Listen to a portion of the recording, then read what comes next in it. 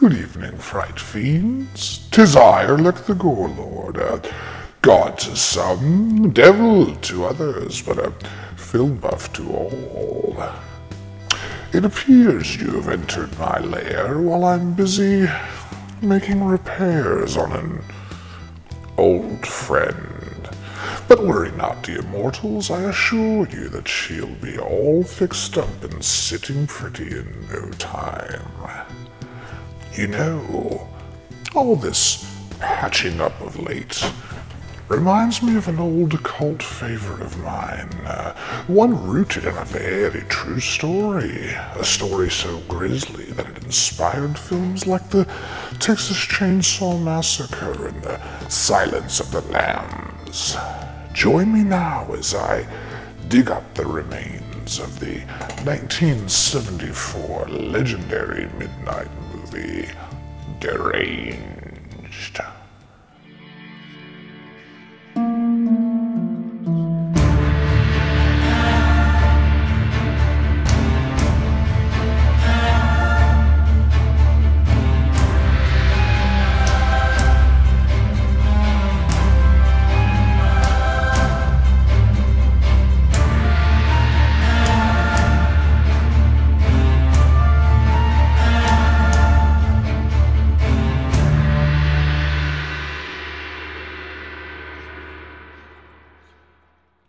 Released the same year as the Texas Chainsaw Massacre, 1974's Deranged is a low-budget Canadian-American horror biopic based on the life and crimes of Ed Gein.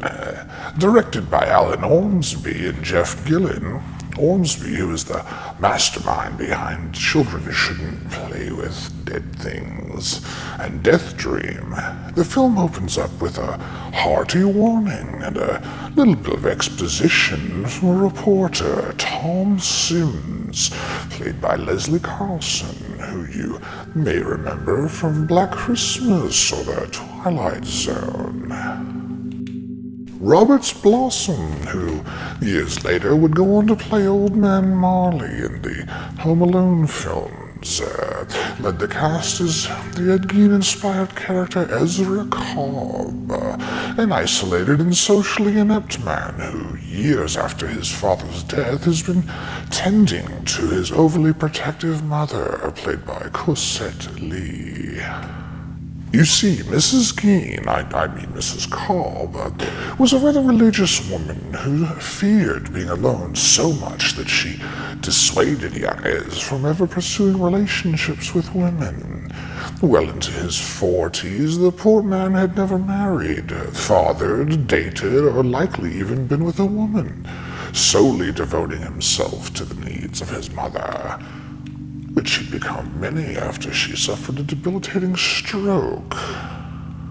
For over 12 years he kept vigil on her, sealing off much of the old farmhouse and keeping her in his constant close quarters. As her health deteriorated, his denial only grew until one day... Remember what I've always told you.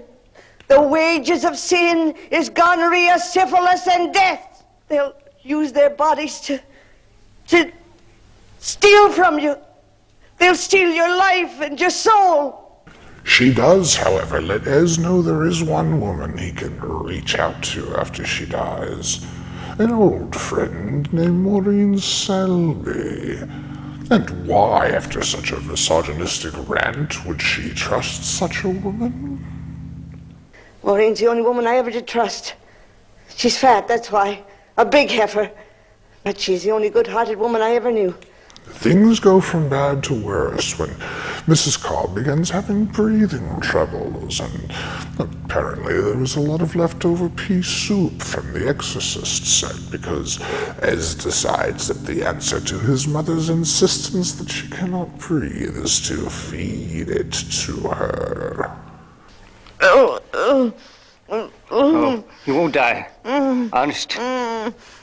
Mrs. Cobb expires, and Ez is joined at her funeral by the only two other people his mother apparently knew. Their neighbors, Harlan and Jenny Coots, played by Robert Warner and Marcia Diamond. I guess it's safe to say that Mrs. Cobb hadn't made the best impression on the folks in their little town, but no matter. Ezra is haunted by his mother's warnings for months after her death, and in his mind she begins to call to him, asking him to come dig her up and bring her home. After a year of torment from the grave, Ezra finally realizes what he has to do, and says aloud the one line every young man with an Oedipal complex only wishes he could utter. I'm coming, Mama!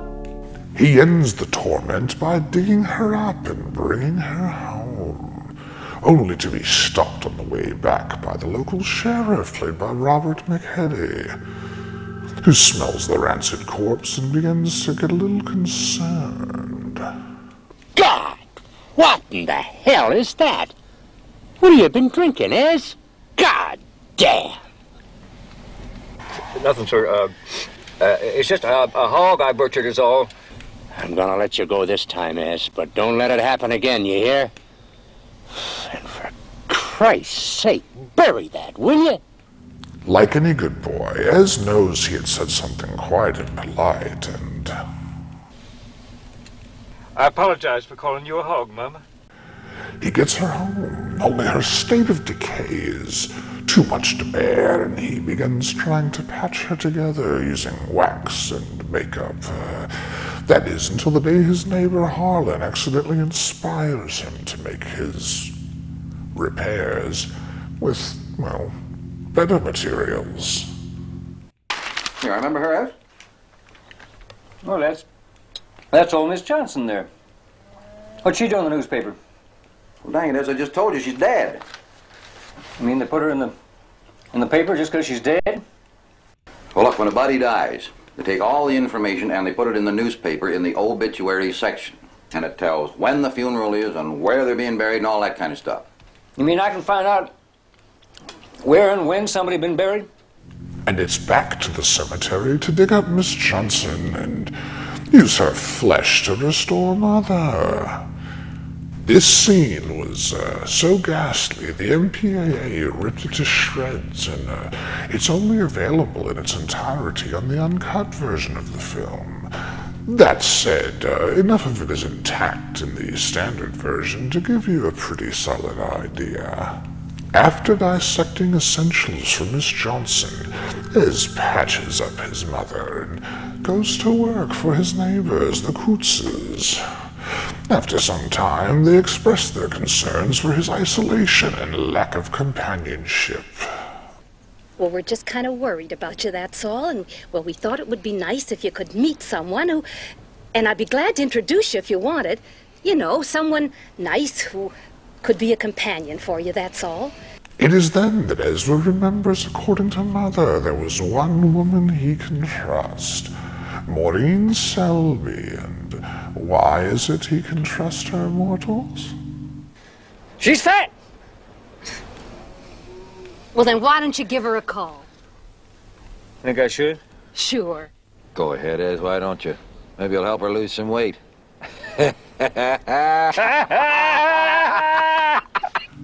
Ez then goes to see Maureen Selby, played by Marion Waldman, and quickly learns that he isn't the only one who talks to dead loved ones.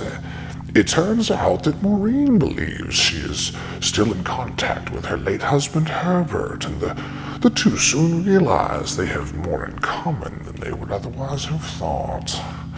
Maureen proposes they have a four-way. No, a group seance of sorts, and Ez rushes home to share the good news with Mother. But I like that fat. Big old arms, flesh just hanging down. I like that. But when it comes time for the seance, Ez realizes that Maureen is, well, lonely, and that she wants him to pull out more than his communication with Mama. There you are, darling. There you are.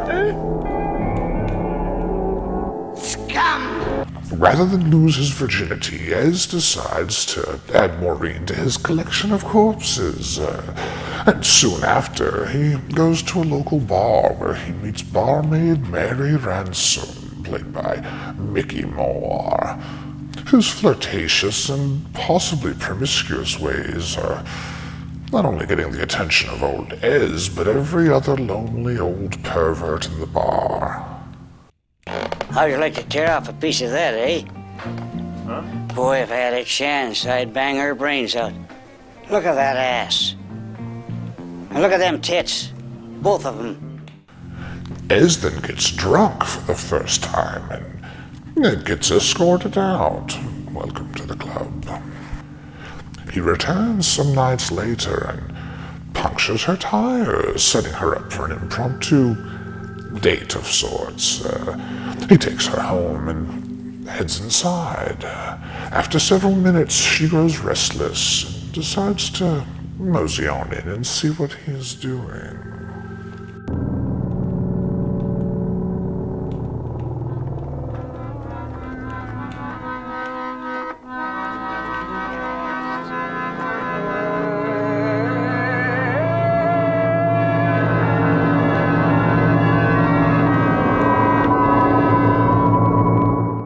After a stellar performance by his band, Deader Than Ezra, Mary tries to escape but is captured and told that she is to stay with the group as his bride of sorts. And like any good boy, Ez has her stay for dinner and introduces her to Mother, Mrs. Johnson, and Maureen Selby. Of course, she can't eat with her arms bound and is partially untied, where she tries to escape and is met with a bitter divorce.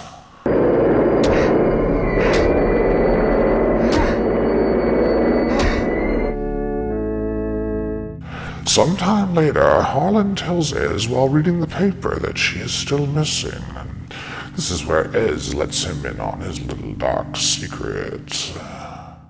Don't they know they ain't never gonna find that girl now? Missing like that for that long? Ha!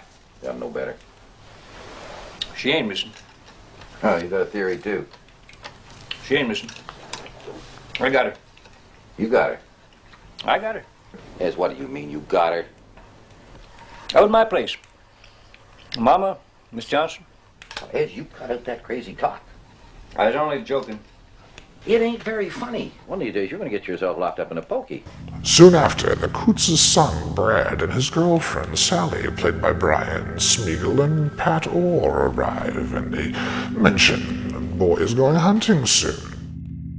Ez is taken in by the lovely young girl and stalks her at her place of employment, the local hardware store, where after buying some antifreeze, he waits for the hunters to head into the woods and returns to kill her and take her home. Only she was merely grazed and escapes his truck, fleeing into the woods. Will she be caught? Will Ez get a new band member? Will he be caught? Deranged is a gritty and unnerving film, and while taking some liberties and deviating from the Gein story, it largely stays true to who and how he was. Not to mention that it was shot for under $250,000 and had very little promotion. Unlike the largely popular Texas Chainsaw Massacre that has virtually nothing to do with the true crimes of Ed Gein, this film stays quite close to the actual story, making it incredibly chilling. While I could live without the repeated narration and exposition, there is a look and feel to this horror delight that makes the viewer feel like they are watching a documentary rather than a low-budget feature, thus making it quite the standout. Robert's Blossom is fantastic as the Gein-like Ezra Cobb, and the supporting cast is largely good as well, most notably the Cootses. it's safe to say that if you're a fan of the Texas Chainsaw Massacre or true crime-inspired films as a whole, Deranged is definitely a cult classic that deserves a much bigger cult. I give this wonderful necrophilic tale 4 out of 5 Deader Than Ezra performances.